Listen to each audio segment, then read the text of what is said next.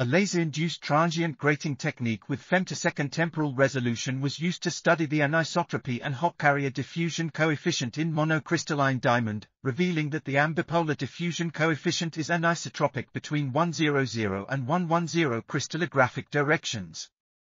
The carrier energy distribution can be controlled on a sub-picosecond timescale by an additional laser pulse with photon energy below the width of a diamond band gap absorbed by the excited carrier system, and Monte Carlo simulations confirm the presence of a Hopf carrier diffusion regime in diamond. This article was authored by Kozák, František, Trojánek, and Petr Malý.